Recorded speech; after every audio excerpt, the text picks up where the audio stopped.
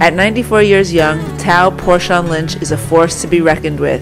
In her 94 years, she has lived multiple lives and embraced magic and energy to create a life that is nothing short of spectacular. In addition to being a yoga teacher, she is also a ballroom dancer and has been an actress and a model. She is also a dedicated oenophile, giving wine lectures in her area, and is a world peace activist, invited by the Dalai Lama himself to participate in the New York Peace Education Summit. She is the very essence of grace, and her dynamic life is one to aspire to. So Tao, thank you so much for meeting with us today and allowing us to interview you. It's such an honor to be here with you. Well, it's an honor for me that you would come and think I was worthwhile. Oh my gosh, you're amazing. So for those of you that are watching that may not know, Tao used to be a model and an actress. She is currently still teaching yoga. And would you mind if I told them how old you are? No good. Okay, she's 94 years old and she's still teaching yoga. She is also a ballroom dancer that competes regularly. She's also a wine connoisseur, and she's a peace activist. And what she told me prior to starting this interview is that she just came off of an amazing weekend in Atlantic City where you ballroom danced, yes? Yes, I did 31 dances. 31 dances, that's yes. Amazing. And? I won first place in all of them. First place in all of them. So you are a force to be reckoned with, and you look amazing, you feel amazing, right? Yes, I feel good. Yeah, you feel great. So that's just your spirit is just incredible. So let me ask you, if you had to say what the one thing is that allows you to be so well, so fit, so vibrant and alive, what do you think it is? What do you account for your vitality? I don't procrastinate for anything. If I want to do something, I feel that all the power in the universe is right inside of me. And I don't think anything is impossible. So usually I wake up with never thinking about something bad going to happen, or this is wrong and that's wrong. I only wake up thinking about the birds and nature and how beautiful it is. That's wonderful. That's wonderful. So I am a nutritionist. I think that I told you that earlier. And so because of that, and a lot of our viewers, or most of our viewers, are interested in nutrition, I'm very curious about the way that you eat. So can you tell us a little bit about your diet? I heard that you're a vegetarian. I am a vegetarian, not a fanatic one. I eat not all the time, but only when I'm hungry. Okay, so what can you tell me what a typical day would look like for you? Well, I usually have a pamplemousse, a grapefruit at breakfast, and fruit juice. And then, if I remember, if I have time, maybe have some salad. But I'm not really big on eating during the day. I eat a little Indian food, and I like some of the Japanese foods and things, but I like mostly vegetables, particularly green vegetables. I really like that. So do you steam them, or do you stir fry them, or how do you prepare them? I just, the ones I can, I put in the microwave. Ah, how great! and eat them like that. Oh, how great! I think that how you eat, how quickly you eat, and what you are eating are very important. It's absolutely. I really think that's what most people just eat anything that comes into their mind. I don't think that's good for you. Well, I think people and the medical establishment in general are disconnected from the idea of food being an aspect of health. I think they feel that the body is something that breaks down and it ages and there's nothing you can do, so you might as well just take medication, where you and I both know that that's not true, right? That the way you eat. Yeah. I mean, nature is telling us that now we're in a few weeks going to be springtime. And if we look at nature, you'll find that already there's sort of like a fluid going up the trunk, out of the earth, and it's starting to move out of the earth. Everything comes out of the good Mother Nature, everything. And all of the food we eat and everything. So if I do that, you will realize that suddenly spring is here. Two trees next to each other. The first thing you will see that blossom two different blossoms, two different fragrances, so that we can be together, we can come. And I think nature is teaching us a lesson. Oh, absolutely. To watch how you're eating, watch how you're breathing. You're big about the breath. That's very important to you, and you're a yoga teacher. So do you think that it's the yoga practice, or it's the breathing, or a combination of the two that makes a difference for your body? It's both, actually, but I do practice mostly breathing. I don't even make it as a practice anymore. It's just a natural thing. I find that it takes away fear. It starts, if you don't practice the breath and you keep putting things off, everything gathers dust and it gets worse and worse. I look for the good in everything. Yeah. I like that you mentioned that you feel it calms fear, because what she also told me, Tao also told me prior to this conversation, is that she's going to Russia, yes? Yes. So that's a long flight. Okay, I'm leaving for Cambodia on Thursday, and it's a 15-hour flight, and I'm a little scared that it's such a long flight, and it's amazing that you're just going to Russia, you're not, and I was going to ask you, do you ever experience fear? And if you do, you don't. No, I don't believe in fear. I think there's so much to do on this earth. And really, just whatever I want to do, I feel that something inside me will take me through it. It doesn't matter. So I don't even think about fear. I never was afraid of anything. That's amazing. No, the first time I went out, I marched with Ghandi, and I saw millions of people. You went with Ghandi? Yes. You hung out with Ghandi? No, 1938 or 1939. Wow. And my uncle was a friend of Gandhi's in Pondicherry. Wow. And so I met there.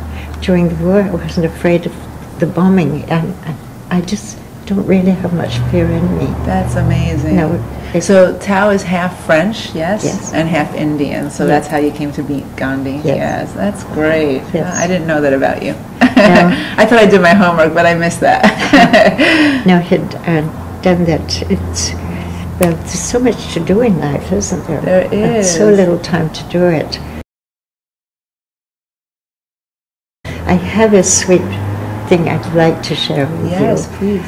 I was teaching children from 3 years old to 6 years old, and from 7 to 12.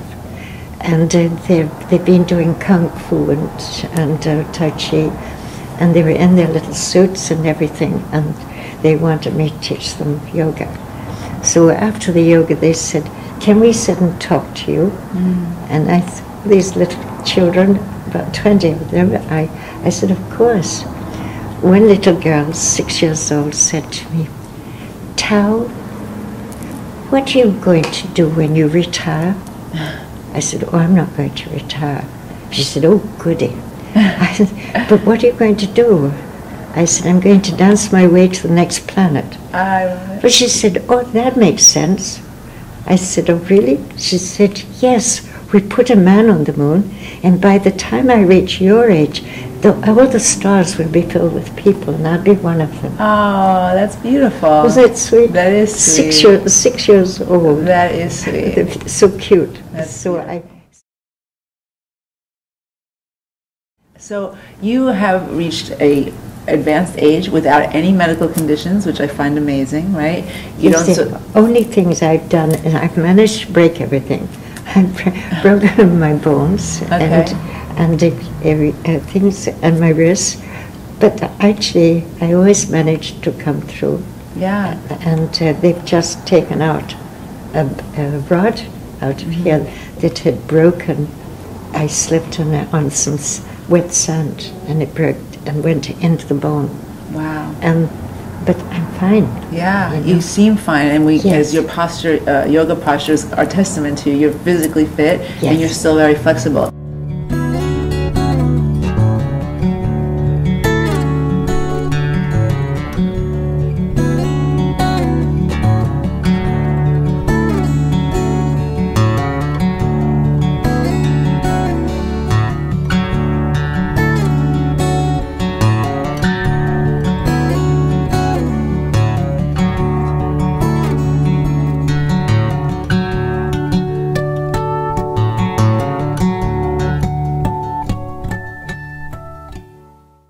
but you have no medical conditions like heart disease or cholesterol problems or anything like that, which means you don't take any medications, right? That's okay, 94 no medications. That's almost unheard of in our society. But I also read that you don't take any vitamin supplements either.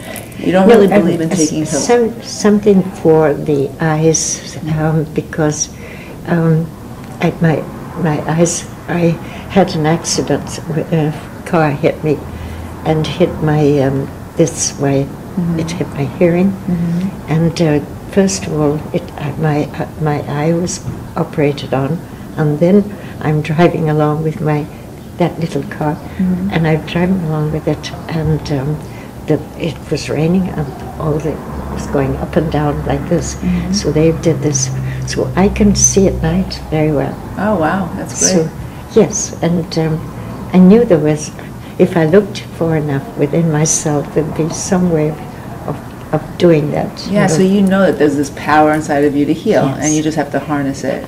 Yes, and I think I think people should stop a little bit on what they eat and the food, really and truly. Well, we're trying. We're trying to put the word out there, but it's hard. People are very attached to the junk food, and it's a difficult thing. That's the problem. Really is. It is. So Tao, I've read that you don't drink water, and that's amazing because we live in a world where everybody's mentioning you need to drink 8 glasses of water a day or whatever, but you don't drink any water at all. No, I drink fruit juice all day long. Fruit juice that you buy in a bottle or that you make? No, I usually I buy the fruit and squeeze it myself. Sometimes I buy something if there's no place and I'm thirsty, and I eat a lot of fruit. Yeah. If my throat is dry, for instance, I put some grapes by my bed, so because that's good, and it keeps my throat nice and opened up. So juicing has basically gotten you here. Yes. Yeah, that's awesome. People, I've just written something about the beauty of our hands and our feet, and how really with our hands the mother will take her child and console it or anything. Or we, after thousands of years, we do a handshake. You can feel the energy of what the person is, what they're thinking and everything. Completely. And when you hug each other. It's true. So it's all the beauty of the hands.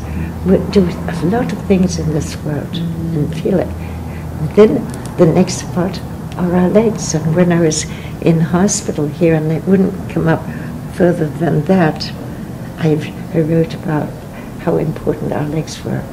That they took us and showed us the beauty of the world around us. Otherwise, we couldn't move.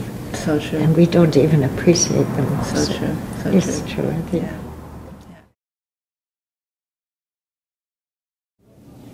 So Tao, I read that the Dalai Lama himself asked you to participate in a peace summit, and in that peace summit you said individual healing could transform international policies.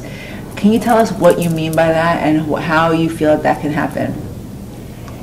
Well, I think really getting rid of our negative feelings and feeling the oneness with everything, with people, with nature. For instance, I was teaching at Kripalu, and suddenly all my people were going like this, and I said, "What are you doing?" There's a bug, there's a bug. And I said, "That little bug has been able to avoid you. Its heart is beating like yours is. So you were not even able to catch it. So just let's put him outside." They thought I was a little crazy. I maybe am, but I feel that nature is my way of learning about life. Trying to when I ask someone to take a breath, nearly every time just an ordinary person goes, and actually they're imprisoned. But if you can feel that within you, all of the elements in life, we are made of the earth. Water is the blood of the earth. It flows through us and cleanses our system. After that, the sun comes and the sun draws out of the earth all of the fruits of life. And then you get to where you're breathing and your air. So air, you need the air, and you need to open up your lungs. And just, if people, instead of holding like this and sitting, think inside of themselves, let them feel that as they breathe, it's like moving up the ladder of life, moving up. And as you move up into it, you go past earth. Here you get to ether. And you wonder, how do I explain ether to someone? Well, if you see the leaves on a tree just going like that, it's wind. But we can see the result of the wind, but we can't see the wind. Right.